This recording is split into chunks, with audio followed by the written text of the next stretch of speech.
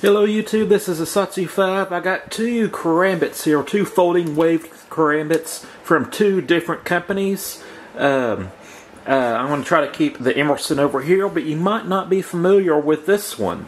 I had some teasers asking people if they recognized it, and of course no one did, and I'm bad at keeping secrets, so here we go. This is, first off, to show you a big difference, D2. It's marked D2. And it is marked Masalong. Let's see if I can get it to focus. There we go. And you can see that it is very serrated, very aggressively serrated.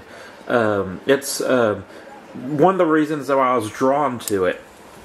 But there were some big differences between the two knives. Other than the serrations. First off, this is the American-made, and that's one difference. This is the American-made Emerson Combat Karambit. I love it. It's one of my favorite Karambits. Probably is my favorite Karambit. I have the Provoke, haven't showed the Provoke on my channel yet, and I don't really care for it. But I still love the Emerson Combat Karambit. It's one of my favorites. I've owned two of them. I've owned the original version, and this is the upgraded reinforced tip version that I now own. And this one, first off, you can look at the clip. The clip is a little bit different. The screws are different, but they're in the same position basically. But you can see that it kind of curves out as opposed to the Emerson, which is more or less straight. And you got some kind of Torx or Hex hardware on here, or this one has Phillips. They both have slotted or flathead pivots. And this one's a backed down 154 cm. This one claims to be D2. Is it D2? I'm really not sure. It doesn't really come with paperwork. I'm not really sure where it's made. But it does come with some cool goodies. Nondescript box. A good little box to keep and use as a gift box for another product. You know, that you're giving away. You know, like if I was going to give someone jewelry or something and it didn't come with a pretty box, this would be a good box to put it in. But it comes with a screwdriver. It seems to be that hex kind of small screwdriver thing that comes with another pocket clip. Both of these knives are ambidextrous. They're both liner locks that favor right-handed use. But you can switch this pocket clip left-handed, right-handed. You can switch it where you can draw it in a reverse grip, or you could change the pocket clip whereas you draw it in forward grip. And I'm going to show you that again, what I just did. You might not have caught it, but I have this. Here's my pinky. Flicks right open really well. It fires just about any way you want to open it. And I'm going to zoom out a little bit. Check this out with the Emerson.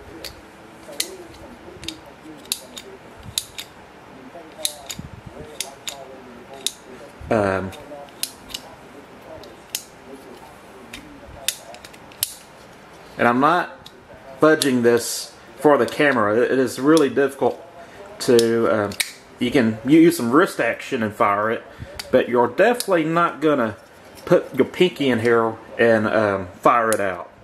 And this is the main thing I want to discuss about this knife. Well, one of two things I really want to discuss about this knife. By the way, they're both drilled and tapped for left-handed, right-handed carry.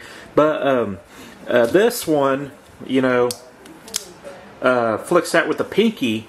You know, if you're just drawing this out and you don't wave it, it flicks out with your thumb super easily. You can use your pointer finger. It fires and it's not automatic.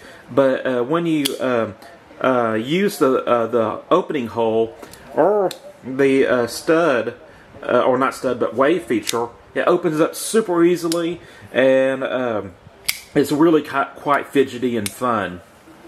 As with the Emerson made in America, it doesn't really do that. And I haven't messed with the pivots on either one of these.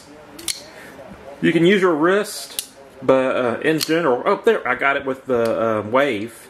In general, it doesn't really fire out like the cheap Amazon Chinese special. I'm assuming it's from China. Not saying anything bad about that, but that's something that I really noticed. You might think, well, that sucks. The Emerson is a way much more expensive knife. By the way, $25 on Amazon, and this is about $2.50 or something.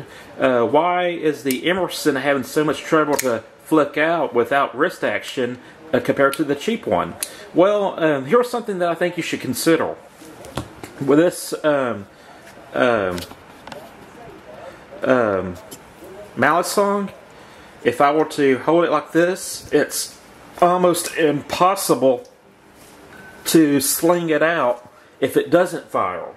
So if you're trying to, if you draw it and it doesn't catch the pocket, it's almost impossible to sling this out because of the detent.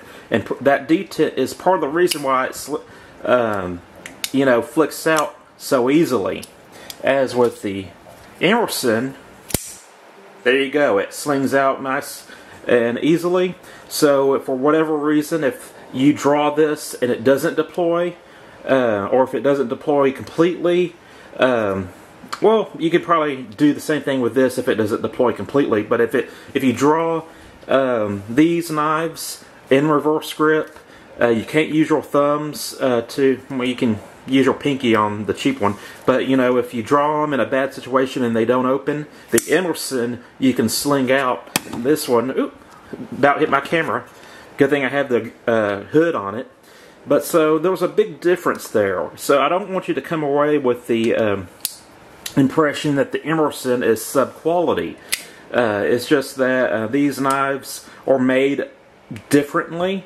And the Emerson, although is a lot more expensive, it doesn't flick out as easily. In a bad situation, I think you can get the Emerson out much easier in reverse grip than you can this. Also, just to continue the comparison, we have a G10 back spacer as opposed to the standoffs. Markings are pretty different, but pretty much everything else is the same. This is $25. This is around $2.50. Made in America. Not sure where this is made. We know this is a back down 154 CM, and it it's a tough knife. We don't know exactly how tough this knife is, but something I do want to talk about is these serrations that come with it. My brother did not put these serrations on. A lot of times with the Karambits, when you cut, it kind of bunches. Like if you're cutting rope, it kind of bunches right here, and then it's kind of a pressure cut when you're doing utility cuts. And also when you're cutting something that conforms to that, it's more or less you can slice, but pressure cuts are not as easy. This, as soon as you put this on the wrist or anywhere, you feel those points digging in. And so I feel with less effort, this one's going to cut a little bit better because of the serrations. Now, I could probably get my brother to put serrations on this one, but I'm not. You know, and by the way, where is paper? It comes from the factory, razor sharp. So it's a cool knife for $25. I have no problem owning and carrying it because it's not a counterfeit. It's a copy. But you'll also find, if you search this company on Amazon, they counterfeit some Bastinelli knives and other knives. I think there was a Stridal knife that they counterfeit, a Stridal Karambit.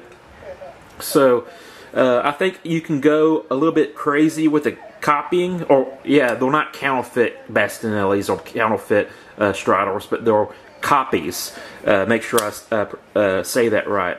I think you can go a little bit crazy with your copies. If you're only doing copies, I don't think you're really contributing much to the community. But you know, they definitely have some Bastinelli, Emerson, and I think Strider copies. and they might have some other ones. But I wanted to point this out, that this is on the market and it's really cheap. So if you like the Emerson style, but you can't afford an Emerson, this is a good way to go.